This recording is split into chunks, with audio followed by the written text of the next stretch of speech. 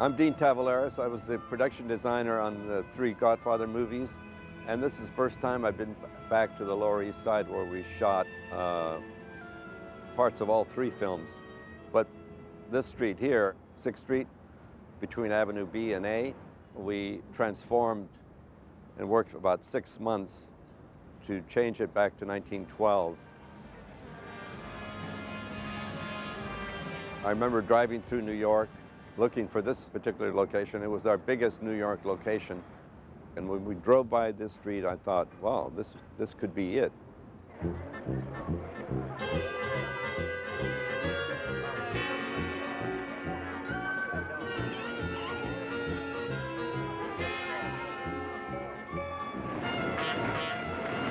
Background action, playback.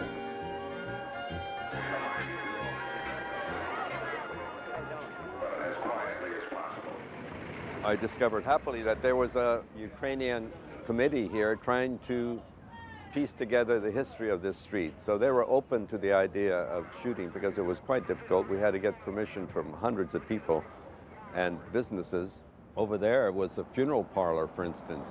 It's very difficult to close down a funeral parlor, but they relented and we changed that front into a bank.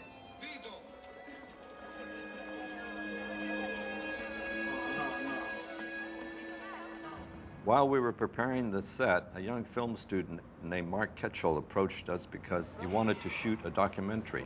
We are now coming into the bank of A film about the making of The Godfather Part 2. Francis gave him complete access to the set. They have done a tremendous job here, and I think Paramount should be proud of it. Now we're coming down to my building here, which they have made the hardware store. They've got signs, awnings, that just makes it look terrific. New fronts were put on all these streets, and the buildings were repainted. Further down the street, there's Elizabeth Street, where we shot Godfather 3. We transformed that whole street when the Andy Garcia character, also during a festival, was riding on horseback.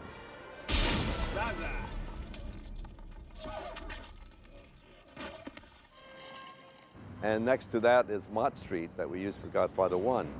It's where we had the exterior of the Genco olive oil factory and where the Don, as he was buying fruit at the fruit stand, was shot. This whole Lower East Side was a very big back lot, a real back lot for the 3 Godfathers. We storyboarded this street. There was, very specific requirements about what we had to accomplish here. One of the shots that I like very much is that when Padrino, as a young boy, was working in a grocery store, the Abandano grocery store on this side of the street, and he carries a box of groceries down the sidewalk, then steps off the curb and crosses the street and delivers the groceries. I wanted the camera in the middle of the street, and it would follow him against the buildings and then turn and look down the street as he crossed the street when you saw all the immigrants and all their vegetable carts.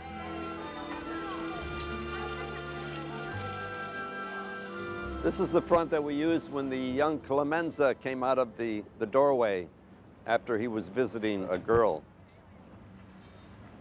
The laundry was hung, and we added many, many signs. All these lampposts, of course, were taken out, and the old Shepherd's Crook New York lampposts were put in. We had cutouts of water towers. The traffic lights were all removed for blocks down. Another very important aspect of the street was to get this shot after Bobby De Niro's character tracks Benucci. He goes up to the rooftops, and he's running along the rooftop, one after the other. We were able to shoot and track along with him as he ran on the rooftops without seeing any out-of-period buildings. And then there was intercut with shots here from the street level. As the street began to take shape, I thought it was going to be very nice. It was an interesting job for a designer.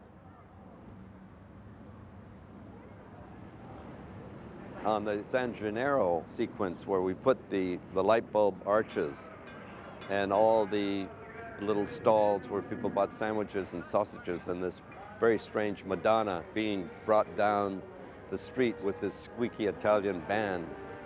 The Madonna covered in dollar bills added, I thought, a great twist to the growth of the mafia within Little Italy.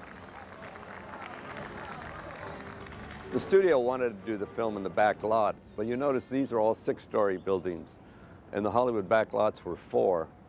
I wanted to shoot down the street. That's what I was looking for.